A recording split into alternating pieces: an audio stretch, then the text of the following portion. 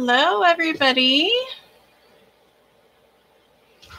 You are live with me this evening, and I am taking inspiration tonight from the artist Paul Klee, who I believe is a Swedish artist, and a lot of his work is experimenting with shapes and negative space. He's a really fun artist. And if you signed up with me this evening, you will have gotten some samples that you can pull inspiration from, or you can just follow along with me. And what I'm going to do this evening is use acrylic paints. Although when I do artist inspiration lessons, I really like to encourage everybody to use whatever you have on hand, use whatever feels comfortable, and go from there. You definitely do not have to replicate what I do. In fact, I encourage you to look at Paul Klee's work to get some inspiration and come up with your own piece of artwork that you find inspiring and meaningful. So anyway, the first thing that I'm going to do is just get some acrylic colors laid down for my background, and I'm going to build up and go from there. I think I'm going to maybe make a little, well, I'm not sure. I'm just going to put down some colors. Just going to play today.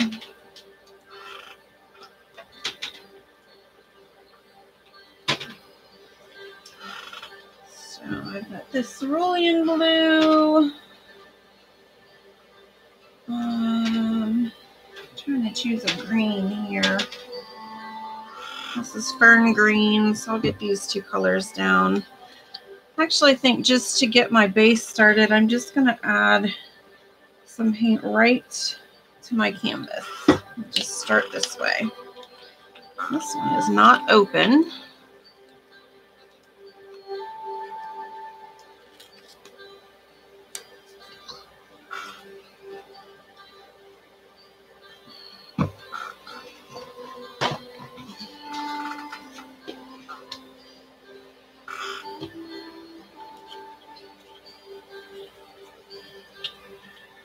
If you are with me tonight, I know it's difficult to chat and paint, but feel free to say hello.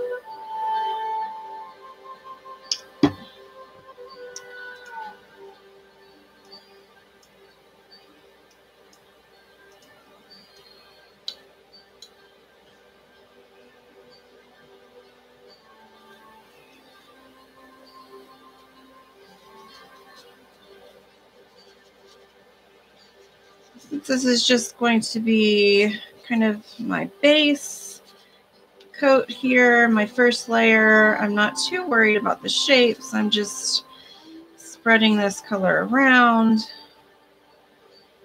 trying to get rid of some of this white.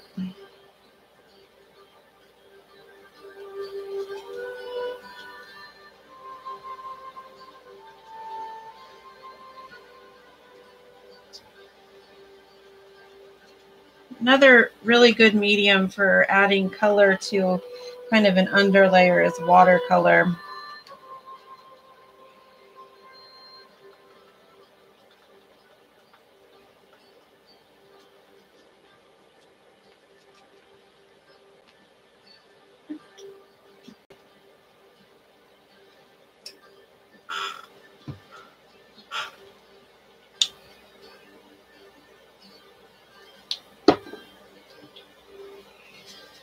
Since I'm just kind of blending some of these colors around, I don't even need to clean out my brush. I'm just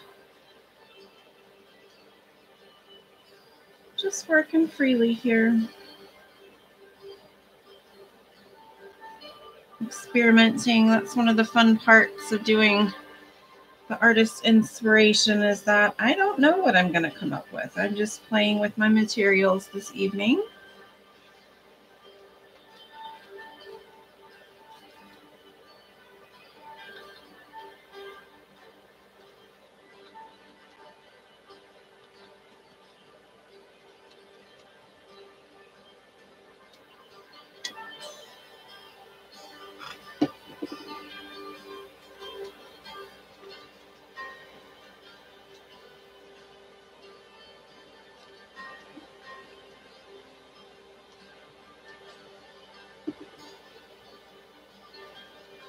I'm not too concerned with how this is going to turn out because it's just my bottom layer. And I know a lot of this is going to be covered.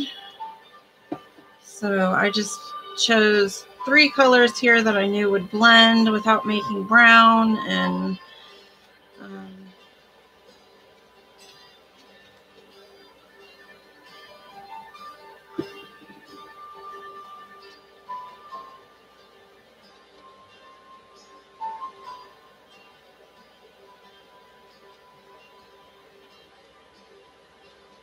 all right.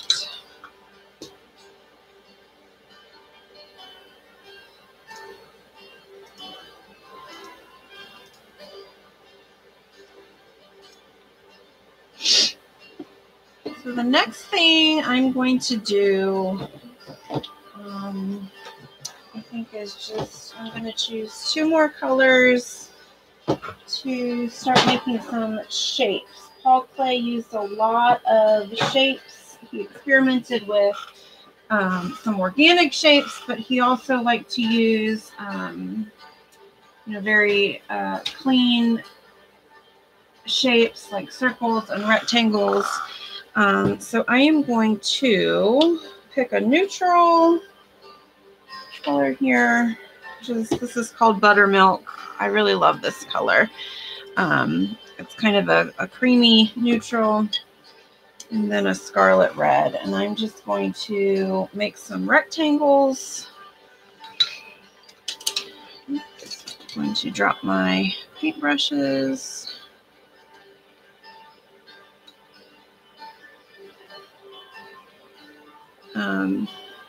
Just to really hit home with this, I hope if you're painting along with me that you feel that it's okay just to choose your own colors. And if you're not feeling the direction I'm going, that is absolutely okay. The idea here tonight is just to take inspiration from an artist and see what we come up with. There's no pressure to make anything specific.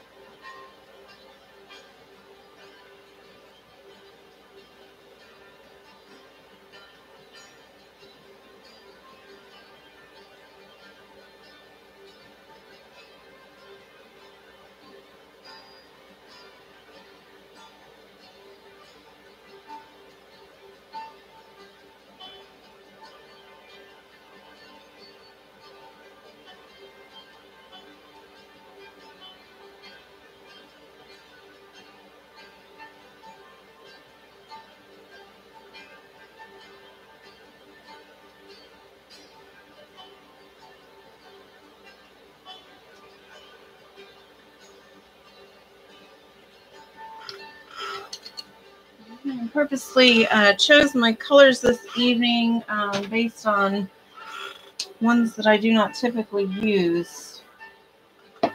This is not a color palette that I like to play with. So and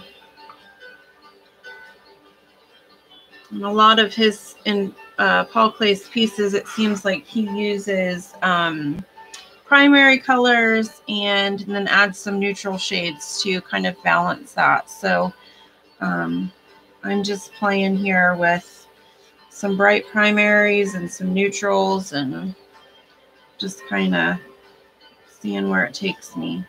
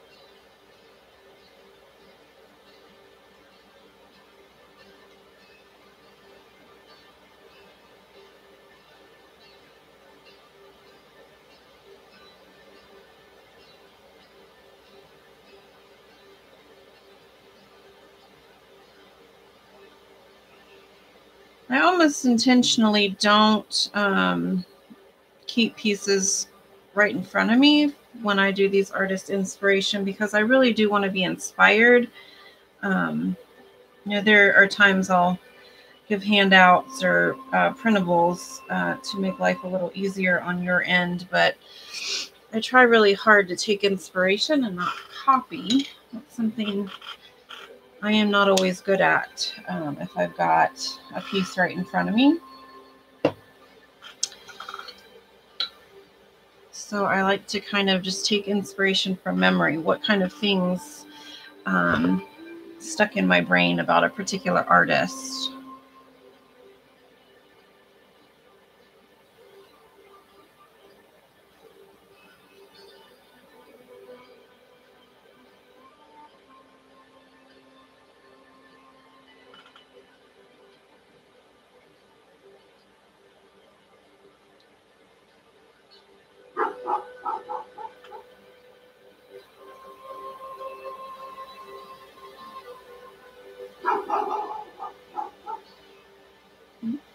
I don't know if you can hear that. That's my dog. He's upset about something. He doesn't like it when he can see people going to their mailboxes, so that's probably what it is. All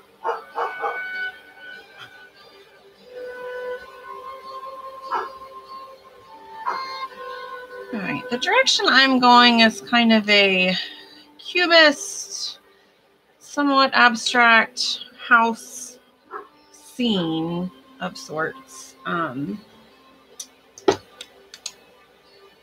going to play with some negative space by adding some white around these shapes. And I'm going to thin down this white a little bit.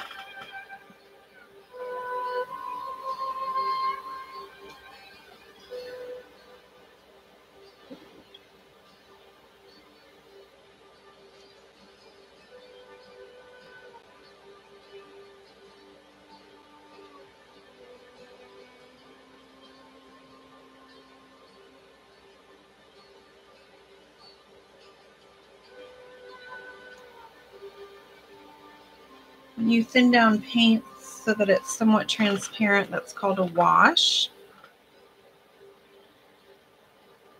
And the purpose is so that we can see what's underneath it without losing that texture.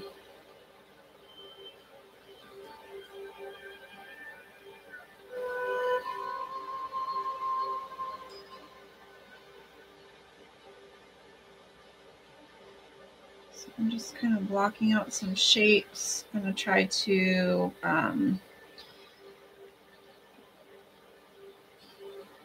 turn this more into a little village. It's kind of what I envisioned after I made these rectangles. So some of this paint from the background is lifting, and that's okay. I'm just blending it in.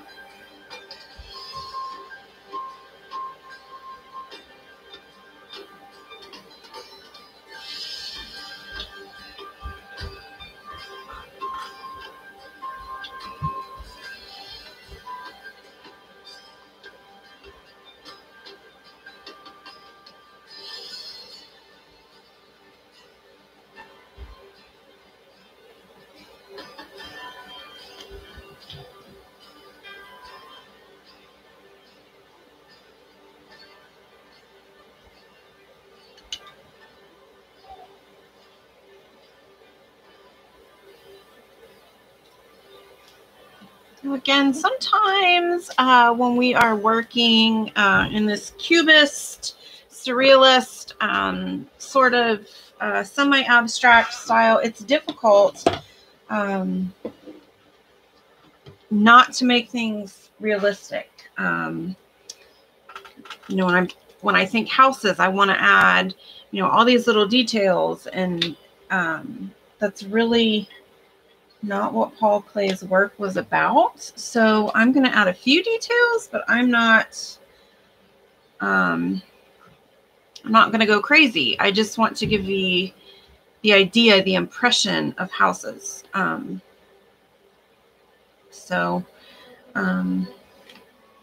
just thinking about what I might want to accentuate here and what I can leave to the mind, to the imagination.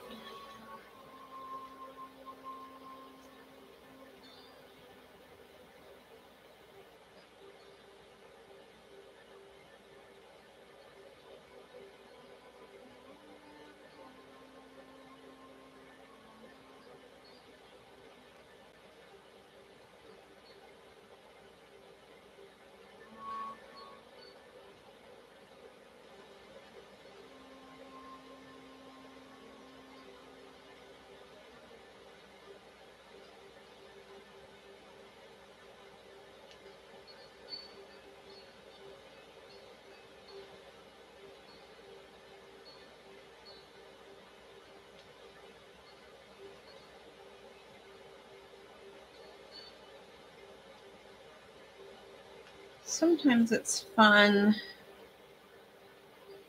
to do pieces from different artists just because we tend to think, oh, that's so easy when we look at an abstract piece, or a piece that appears like it's just houses, or something cubist where it's just a lot of shapes. But when you get in there and you try to play with it, it's definitely different to look at it from an outsider standpoint. Balance your colors. Think about making impressions and not just creating realistic pieces. Finding balance, finding repetition, choosing which parts to accentuate and which to leave out.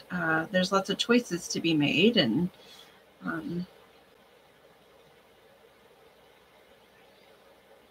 lots to play with.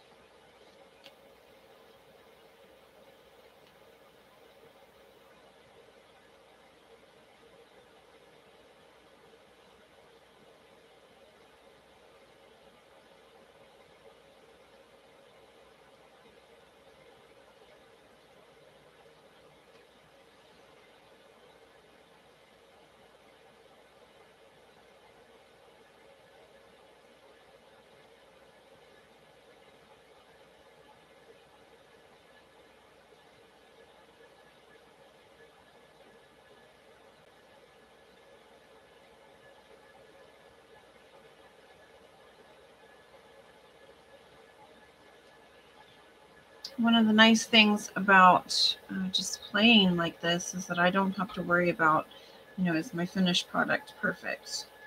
This is just an experiment in artist appreciation. No stress at all.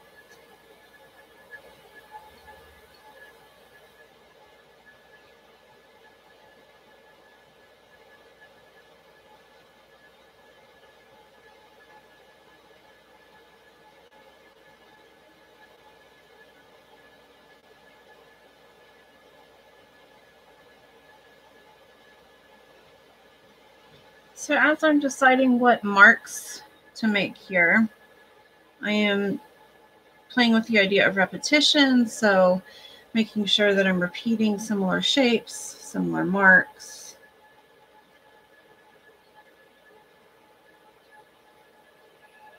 Remember, there is no right or wrong here.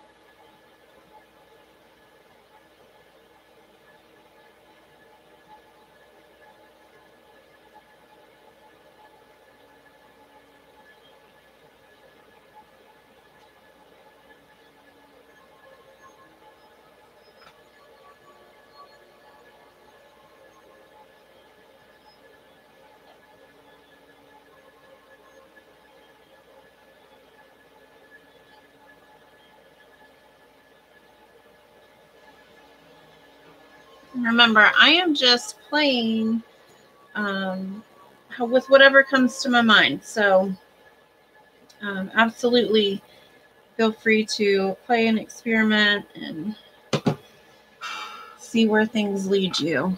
You may be on a completely different path than me, and that is absolutely okay.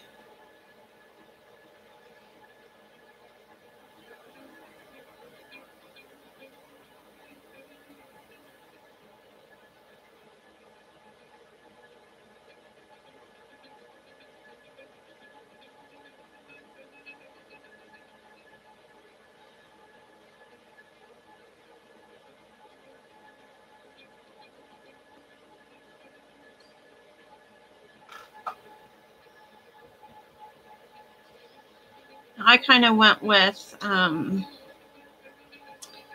of a cubist interpretation of his work. He definitely has some more organic, less Picasso-y type work as well.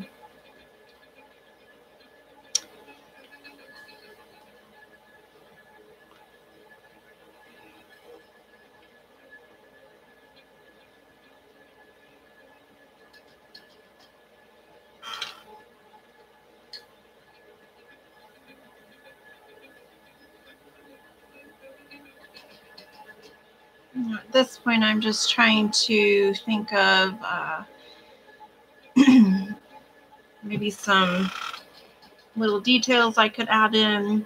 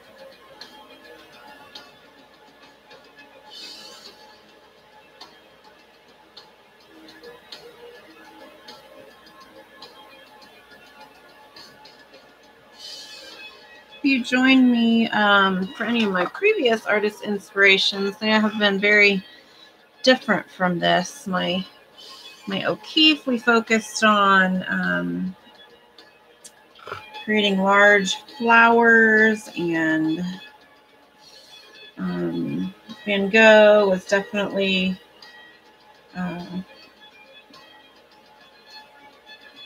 focused on Starry Night, and this is a big change from those. I have not worked with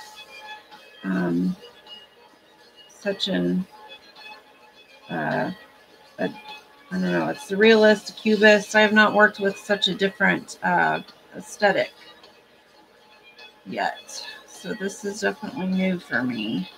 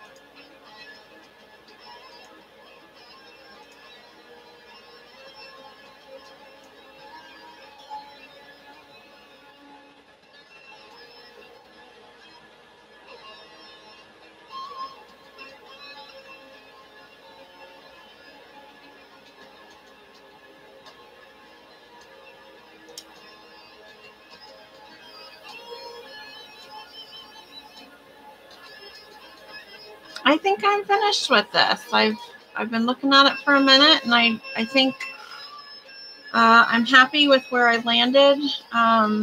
Certainly, this is not going to make me $1 million, but I am satisfied with some of the elements that I pulled out as inspiration. The surrealist, not surrealist, cubist, kind of chunky, blocky style. I experimented a little bit with negative painting, and the color palette that I chose is not one that I would normally work with, but tried to bring in some neutrals and some bright primary colors. I used black, but just sparingly to kind of accent some details or accentuate some details.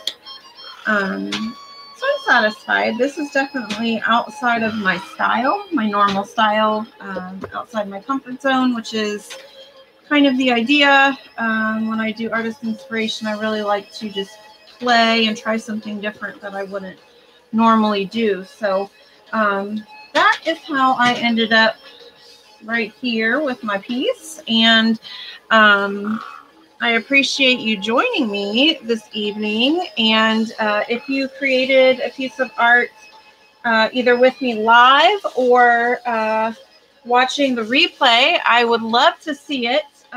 You can find me on Facebook at The Painted Cicada and share your work by tagging me, or we do have a group where some of my Painted Cicada artists like to share their pieces, whether they make them with me or elsewhere. I love to see what people create, especially I think with an artist like this who has an unusual style. I would love to see what you make. So please share it with me. And again, I would like to thank you for joining me. If you enjoyed this evening and would like to support my work, you can always visit me at buymeacoffe.com/paintedcicada and buy me a coffee. That helps support my artwork and my free online lessons. And I like to do an artist inspiration lesson at least monthly. So check out my website and see what we've got coming up. I know the next artist inspiration that I have is Basquiat, and he is definitely a nice, fun, unique style. So keep an eye out for that. All my past artist inspirations are available on my YouTube channel, and I will see you next time. Have a good night. Bye.